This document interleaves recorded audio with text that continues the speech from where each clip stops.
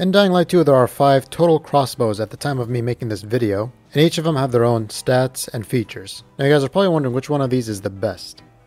In this video I'll go through all of them and explain all their features and tell you which one you should probably get. Now before I continue with the video, I'd like to ask you guys to please leave me a like if you find this video useful and to subscribe to my channel if you find yourself coming back. But anyways, let's get started. Now starting off with the first one you'll probably get is the PK Crossbow. You can get this by giving away 4 settlements to the Peacekeepers. Settlements being the electrical stations and water towers. In terms of damage, there are 3 levels of damage, the first one being the most, second being obviously the second, and then the third group that does the lowest. This is part of the third group. So it's pretty much on the low side of damage. Now the crossbow has 4 shots only, it's semi-automatic and can use any type of bolts. Whether they're toxic, impact, or just the regular bolts, it can use all of them. So it's a pretty good starting crossbow to get, and if you can get it, I recommend giving the first water tower to the survivors so that you don't lose the bazaar, and then the other 4 give them to the Peacekeepers, because this thing is really worth getting early on in the game. Next up we have the Hunter's Crossbow from the Huntress. You'll have to do some bounties and do some missions and be able to buy this at rank 9. If you guys want a guide on that, I'll leave an annotation on the top right of the screen, or you can click the link in my description. I'll make sure to leave it as an obvious title. Now in terms of damage, this one might actually do the most amount of damage, although we'll see when we look at the other crossbows. It has 6 shots, but unfortunately you can only shoot some specific bolts. You can get these bolts from the Huntress, you'll have to buy them. Or you can do the regular mission and be awarded them. So getting ammo for it is a bit of a pain, it's a bit of a hassle, you can't just craft these. But they do have elemental ones, so it's not too bad. But I personally never use this, mainly because I don't want to grind having to get the bolts from her.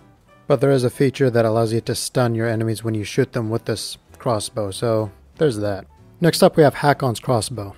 You can get this from the store. It's available in a bundle, Hakon's bundle. If you guys want more info about the bundle, I'll leave an annotation right here or a link in the description. But back to the crossbow. This thing has 4 shots, it's on the low level of damage, and can use other elemental bolts. The bundle also includes fire arrows, so that's pretty nice. But the unique thing about this crossbow is that it is full auto. So you can shoot 4 bolts in pretty much less than a second. So if you're taking on volatiles or demolishers, you know, bigger infected, you can kill them pretty quickly with this. Next up we have the first Pilgrim Crossbow. You can get this crossbow from the Pilgrim Outpost. Just head over to their website, link your account, do some bounties, get some tokens, and then buy it from there. Now this crossbow is like Hakon's crossbow. It's full auto. It uses all the other elemental bolts, so you don't have to worry about ammo. It has this iron sight, but unfortunately only has 3 bolts. So you'll be reloading a lot with this thing. And in terms of damage, it's also on the low side of damage. And lastly, we have Anubis's Crossbow, which you can get from the Anubis Jackal of Death bundle.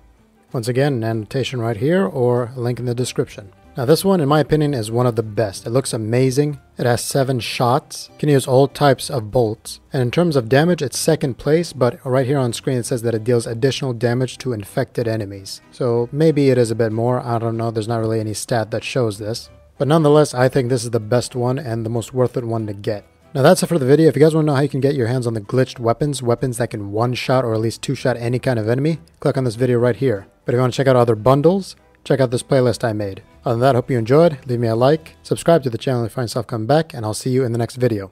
Peace.